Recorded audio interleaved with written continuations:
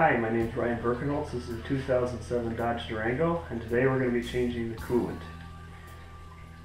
A word of warning, never do this after you've been driving the vehicle or if the coolant's hot. Coolant systems operate under pressure, and it's only safe to open it up if you have not driven it for a while.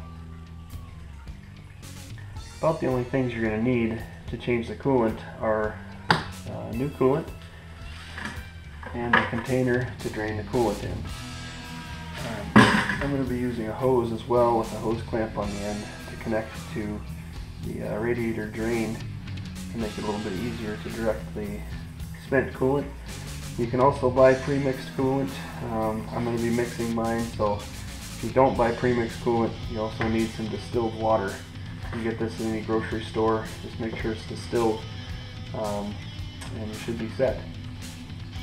You can look up to see how much coolant you need in your owner's manual.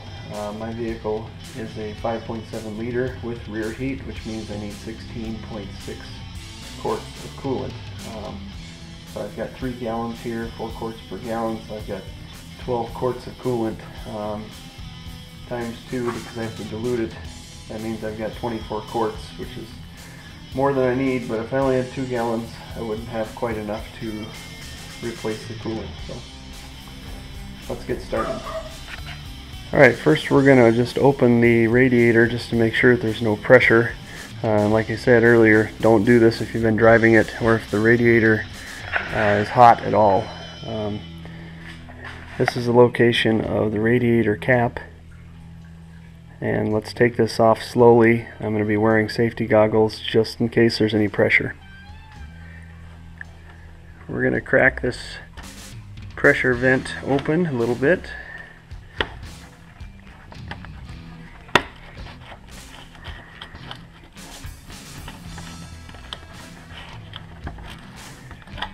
There we go. Okay, so there's definitely no pressure in the system. I'm just going to leave this here just so I don't drop anything in there, and we'll move to the next step. Let me show you the location of the drain on the bottom of the radiator.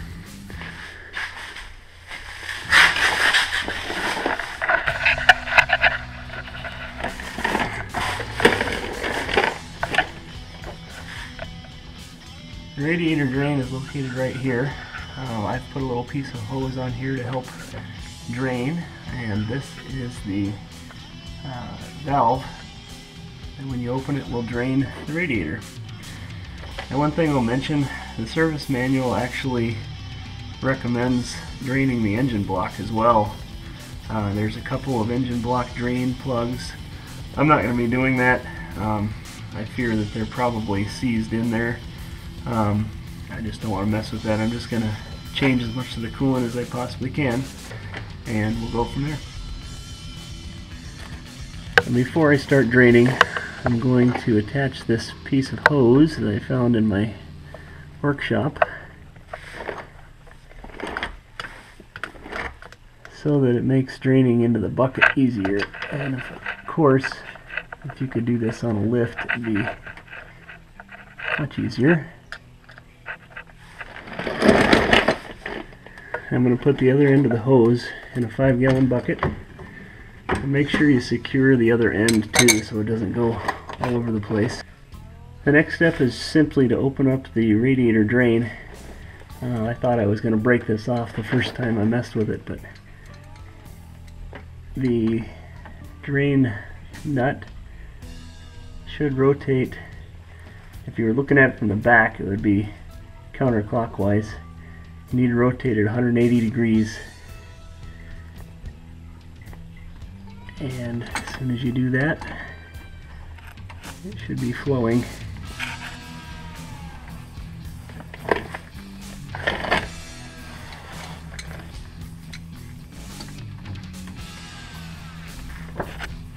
There we go.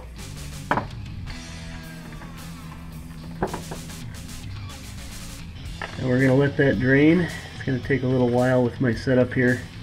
I'm going to let it drain.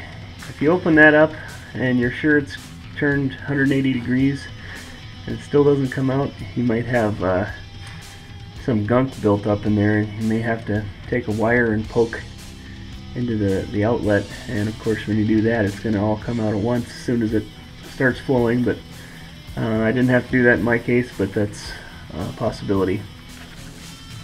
One thing that will make this drain faster is if you actually take off the radiator pressure cap. I drained the radiator and only got about 1.5 gallons of coolant out, which means there's still probably at least 2.5–3 gallons in the engine block and heater cores and other places. So I'm not sure if I'm going to drain the radiator block. I know I said I wasn't, but I may. Let me show you where the drain plugs are. This is the passenger's side, and if you look in here, you'll see a couple of nuts. There's one of them right back in here.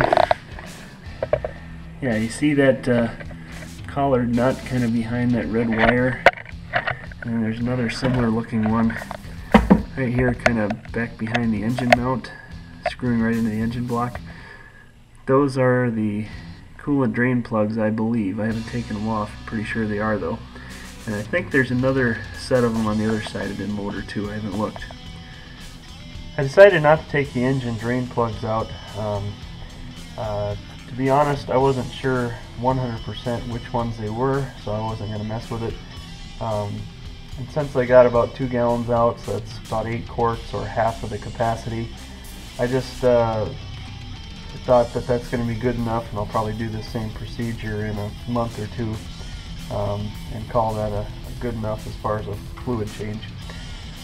So, and then I videotaped the rest of installing the new coolant, but then I accidentally deleted the footage, so I'll show you what I did. It's pretty simple. Again, this is the pressure cap on the radiator. This is actually the engine coolant reservoir. So I filled the radiator up to the top, replaced that cap, and then I filled the coolant reservoir up to the max level.